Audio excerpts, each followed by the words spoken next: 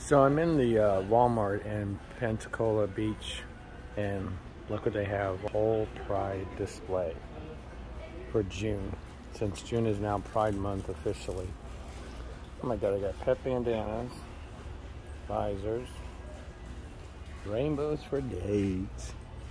Rainbows, look at this headband, oh my God, how festive.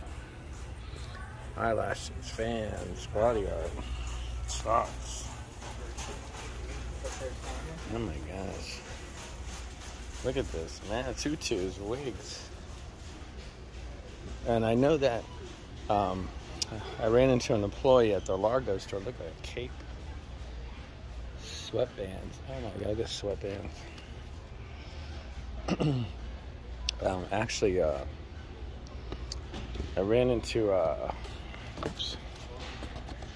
an employee at the Largo Walmart, and he was wearing a vest that said Pride, and he told me that Walmart does actually have a Pride Alliance, so it's not too bad.